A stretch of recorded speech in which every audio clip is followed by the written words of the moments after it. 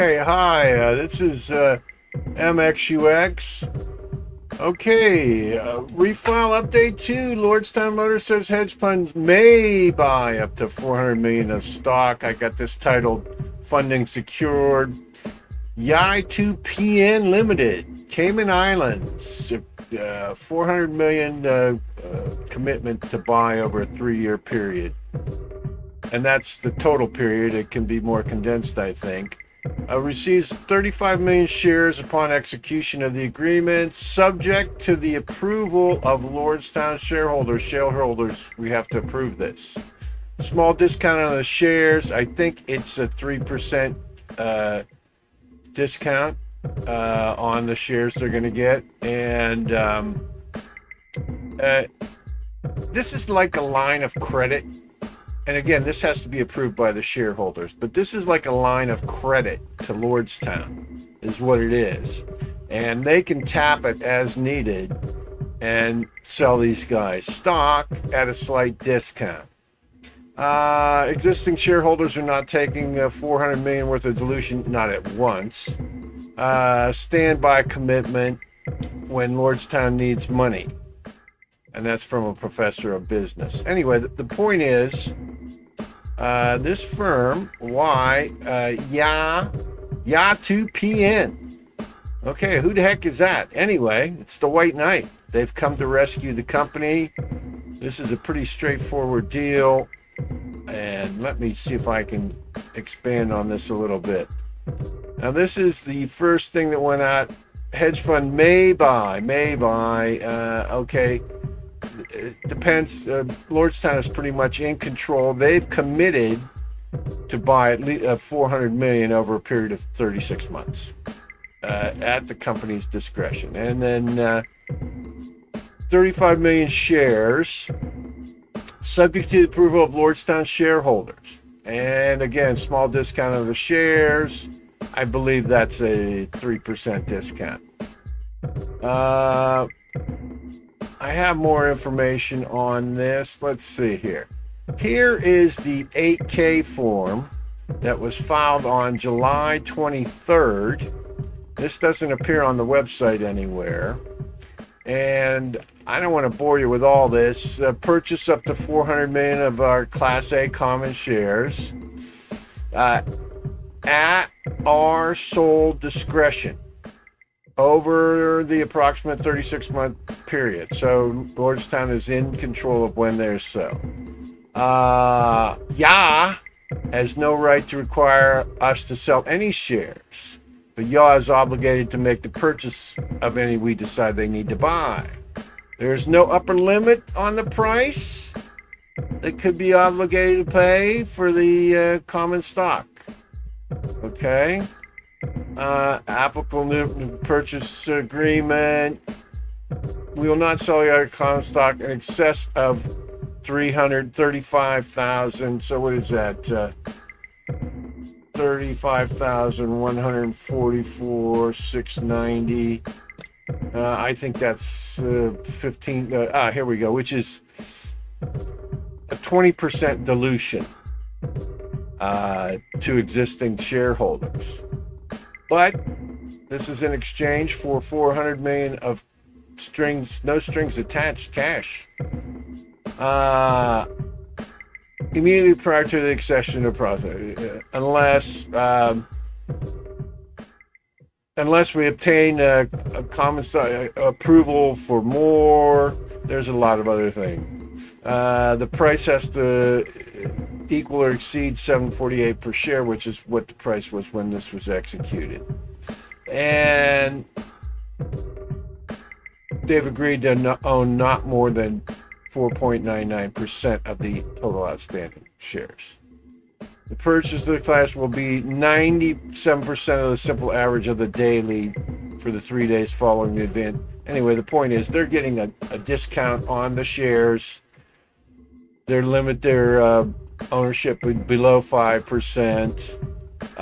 It's going to be let's say a 20% dilution of shareholders. Shareholders have to vote it in. It's over a 36-month period. Again, Lordstown is completely in control when it's sold and how much is sold, and they are obligated to buy it under these terms.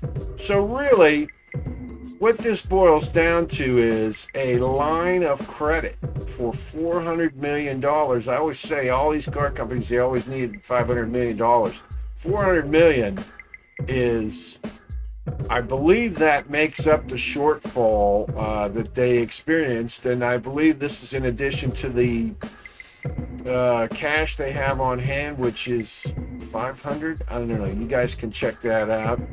But the point is, this should be more than enough, I would think, more than enough cash to get them to production, to get the battery line up, to get the motor line up, to get them into production. They have the chips. The plan is ready. What they needed was the cash. I said in comments I made on Q's Views video. Q's Views does great videos on Lordstown. That some white knight is going to see that they can lower production costs with this design. And it's going to be an extremely profitable venture as long as it can get launched. And these guys, this Yatu Pay Cayman Islands, sounds kind of shaky. We're going to go over that. These guys are seeing the value here. These are some smart cats. They're seeing the value here. And what's nice is they're not really taking advantage of Lordstown for 3% of the share price, but I mean, it's a pretty straightforward agreement. It's quite shocking to me, actually. But I believe there's a reason for that as well. But anyway, this seems to be a very good deal for Lordstown. Stockholders have to approve it. I approve it. I encourage everybody to approve it. And it's $400 million with a 3%, let's say a 3% interest rate. Which, give me a break, okay? And no debt on the balance sheet. That's the important thing. So we still, there's still room to apply debt if necessary. All right, let's see who this company is. Yatupin Limited. Okay, and this is Bloomberg Law, and I don't have a subscription, but purchase agreement, 400 million of Class A stock, from time to time at Lordstown's discretion with no upper price limit. They will not sell in excess of 20% to these guys. Prohibits Lordstown from directing purchase, so it limits their ownership, again, to below 5%. The fund has agreed to not engage in any short selling or hedging transactions. So, again, 3% money, stock for cash, agreed not to hedge or short, and less than 5% ownership. I think this is a great deal for Lordstown at the right time. I think this Yapin, all right, let's see who this is. Yapin is regulated by U.S. Safety Commission, incorporated in the Cayman Islands. Remember when I was doing recruiting, I was doing a search for a medical school in the Cayman Islands. Anyway, Cayman Islands. Now, this is the business address, is Hudson Street, Jersey City. What's going on there? And here's some documentation. Let's go a little further into this. This is Jersey City. This is Fun Stock Lookup. Again, YIPE is based out of Jersey City, and 13F, blah, blah, blah. Does not appear to be a investment advisor, okay? And they have recent, okay. Private fund data. Now, this is, the Yaping is a private investment firm that is managed and I believe owned by Yorkville Advisors. Okay, now Yorkville Advisors are the real money guys behind this, is a hedge fund company based in Mountainside, and I believe, guys, this is all pending. I did this research really quick. I do believe it's all correct, but do your own DD. Do not. I am not a financial advisor. This is not financial advice. This is a news broadcast. Anyway, Yorkville Advisors, Yorkville Global is a hedge fund, Mountainside, blah blah blah. Less than 150 million in assets under the and operates 3 private funds. This less than 150 million in assets, I think, is a dodge. I think these private funds have much more. But anyway, you can view information on blah, blah, blah, including private hedge fund, top manager, executives, contact detail. Again, New Jersey, hedge fund. Now here's, just to show you the chain of ownership here. Here's the YAP. YAP is here. YAPN, yeah. Okay, so they got YCD, YEQ, and YAP. These are the private funds, and these are under the control of the advisors group. So I think this is where all the money is. No legal issues reported, blah, blah, blah. Now, this is your president and managing partner, Mark Anthony Angelo. Let's remember that name. So what we got is we got YAP, which is in turn controlled by Yorkville, which is headed by Mark Anthony Angelo. Now let's look into this. Yorkville Advisors, and I'm just putting this up. This is done in Bradstreet. This is just to show you this is a real company. This is not some con job, and they've got some dubious 17.2 million income. Again, the key principal is Mark Angelo. I believe this is all sheltered through these other funds and these private funds, which aren't going to disclose their income and so forth. But anyway, this is to let you know that this is a real thing. And then now I just wanted to show you, this is one of the firms that they invested, Yorkville invested in, which is Keto, and this is a biotech firm involved in COVID-19 testing kits, okay? Low-cost testing kits. And this is a thing they, $12 million they decided to put in here. So, anyway, and it's a convertible loan, and this is one of the things these guys are into, is doing these convertible loans and so forth. But just to show you, they do invest in other things. And again, this is a biotech firm, and there's others. You can find a bunch of other examples. I think they've invested, saw blurbs that they invested in 70 companies, including some MJ stocks. So anyway. So, here's their website, Yorkville Advisors. Pretty groovy. Looks like your typical, what you call site with big picture on top. And let's just go into here. I think I like this firm just because they got the pool table. They got the pool table in the reception. You gotta love that. Was founded by Mark Angelo, remember that name, in 2001, and it leads a team of professionals, blah, blah, blah. So here's Mark Angelo right here. He's a Rutgers guy. I think he studied, maybe we'll click on his link here. I think he studied economics. He's got a group of other people here. There's Sharon Martin, there's Jennifer. And you see it's a relatively small staff they got here. Let's just go in here.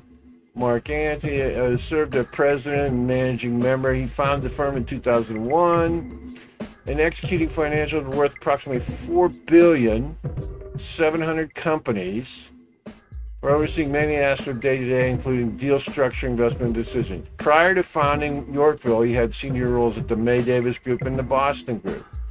BA in economics from Rutgers. So, this is Mark Angelo. So, what about Mark Angelo? And let me just tell you, I read up a bit on this firm. These guys are risk-on investors. They invest in penny stocks, undervalued small cap companies. They go in big, like they're doing with Lordstown, and they're looking for, obviously, the 10x, 100x return. And they are not risk adverse. These guys are risk on. They're a perfect match for Lordstown. And actually, this is a perfect, I cannot believe the good fortune. I mean, this guy is smart enough to see the potential of Lordstown, and he's willing to loan them this, or, give them this money at 3% just to have this stake. And it's going to be a stake of less than 5% under this agreement. Now, whether they can purchase outside of this agreement, I'm sure they have other funds that can purchase Lordstown stock and so forth. But anyway, the point is, this guy sees the potential, okay? They know something, okay? They see the potential. There is so much potential with Lordstown because the simplicity of their design and their engineering is so exquisite that this is going to be a money-making truck, and it's going to be a performing truck. I got to tell you, you got the F100, you got the Rivian, you got the Cybertruck.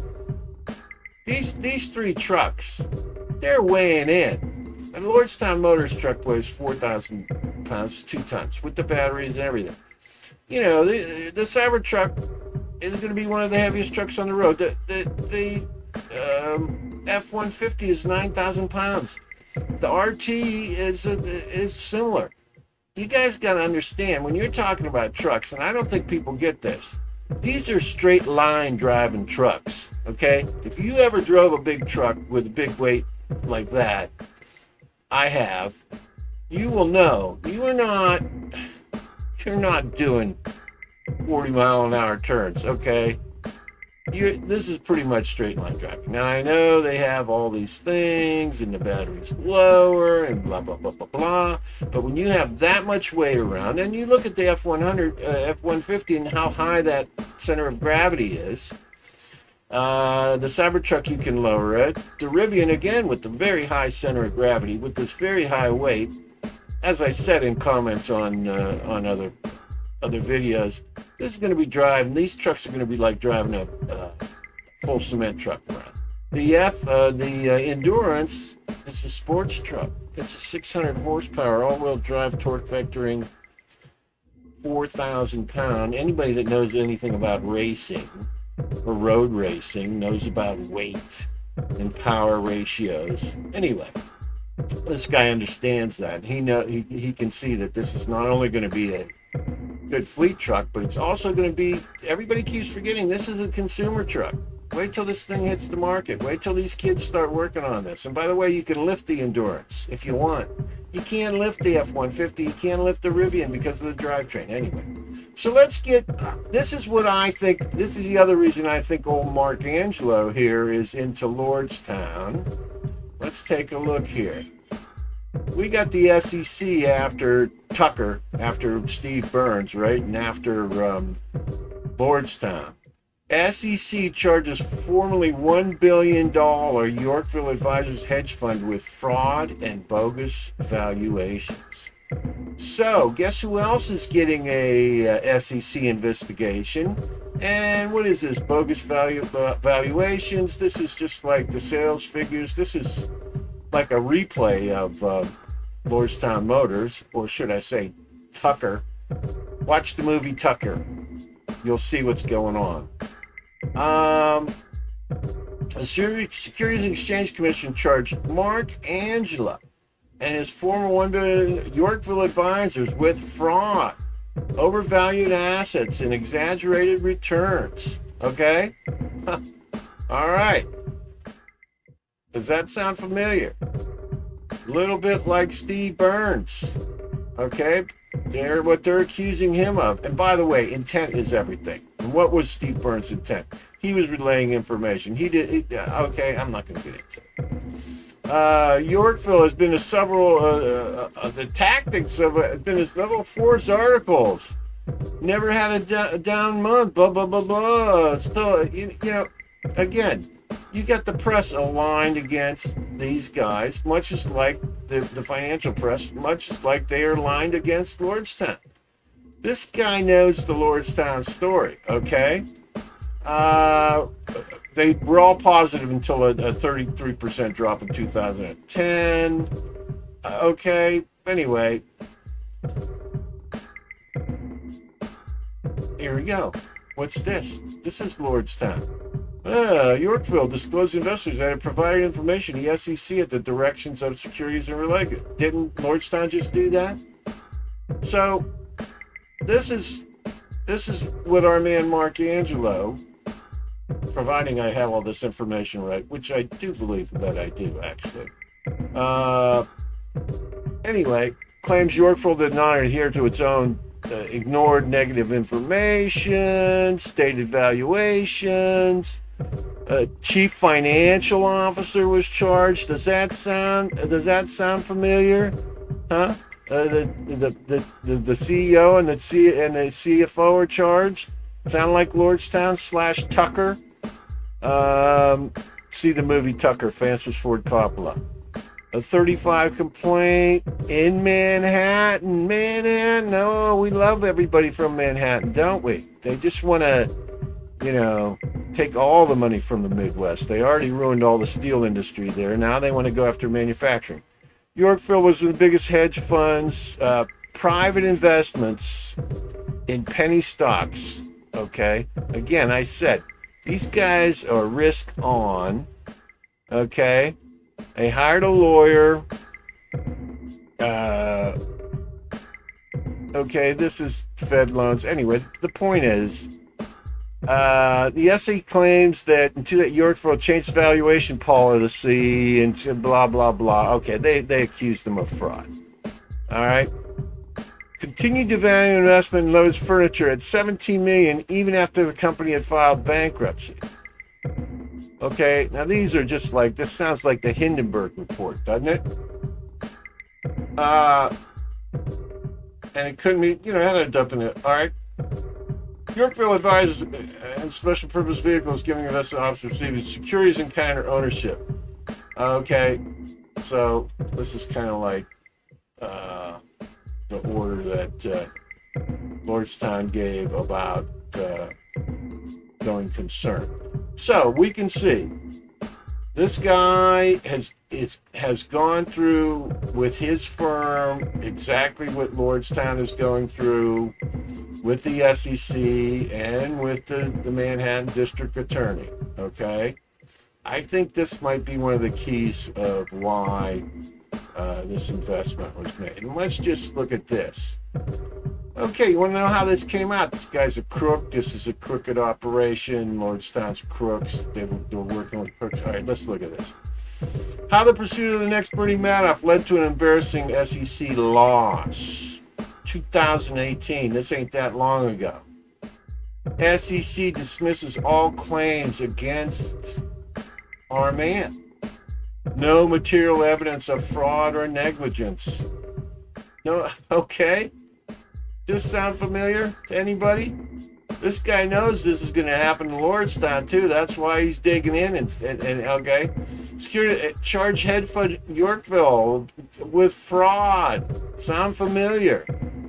Two executives, a CEO and a CFO, scheming, blah, blah, blah, Wall Street Journal, headlines. Again, the Wall Street Journal, what are they? They put out just before the 4th of July, they leaked the SEC investigation and the district attorney in Manhattan. You know, Manhattan, I know you think the Midwest is a lot of useless eaters and you're there to harvest the cash out of these old Rust Belt companies. But you know what? You're wrong. New York Times, same thing. Market Watch. Does this all sound familiar? SEC charges with hedge funds. Okay, we just need Kramer in here. 6 years later, the SEC admitted it had no case. Total fabrication. The SEC declined to discuss the Yorkville case. 6 years they put this guy through this, him and his firm. because he's doing risk-on investing, and the investing goes south, and they accuse him of fraud. Wow.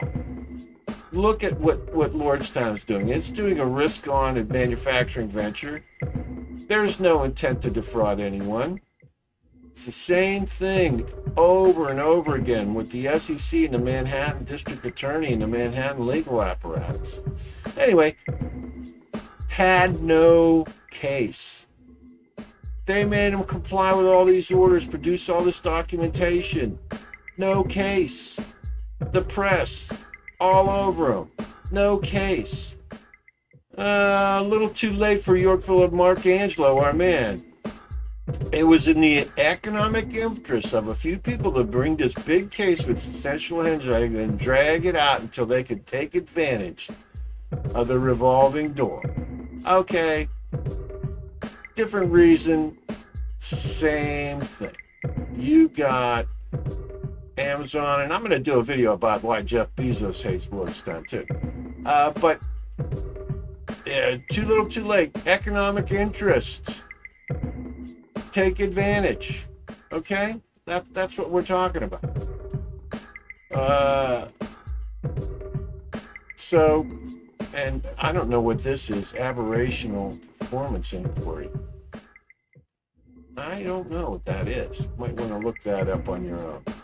Anyway, just in case you don't believe this, this is the SEC Action's website. SEC Yorkville advisors stipulate to dismissal of action against advisor. Court held that either the agency did not have the evidence to support claims, or they had misinterpreted the data. Named the action prominent hedge fund Angelo and Yorkville registered. Okay. This is the SEC saying they were wrong. They stipulate to the dismissal after 6 years. Again, so I think this is why these guys, they're into Lordstown here. If I can find that Lordstown truck. And there you go. And guess what? They have the funding secured, as long as the shareholders voted in. And who knows, maybe the SEC will try to throw the monkey wrench in this. But we have an ongoing, see, this guy's been through an SEC investigation. I'm sure he's gone through the details on all of this. He could see that there's no there. He's plowing his cash into it. He's getting in early. So, anyway, I think this is great for Lordstown. I hope you guys liked the video. I'm going to put a close on this, but this is the latest. Now, this is the research I did today as fast as I could to get to the bottom of this. I am assuming this is all correct. I am confident it is all correct. Do your own due diligence. I am not a financial advisor, okay? But I think this is really great news. Very good news for Lordstown. And I think now there is no doubt that this truck will get out in September. And I'm going to say it right now. This is, as Steve Burns said, going to be the first full-size electric pickup truck ever manufactured. Okay? So, bully. Good job, Lordstown. Great deal. That temporary CEO, she's all right. Also, I don't know, I think Steve Burns may have had a lot to do with this too. But anyway, good job. That's the video. Thanks, guys. Hey, everybody. I hope you liked that video. I'm not a financial advisor. And I think this is very bullish for Lordstown. I think they're going to be the first pickup truck. I hope you liked the video. Again, I'm not a financial advisor. Do not take this as financial advice and do your own DD. I think I did a complete report here, but you just never know. So thanks, guys, for watching. I appreciate it.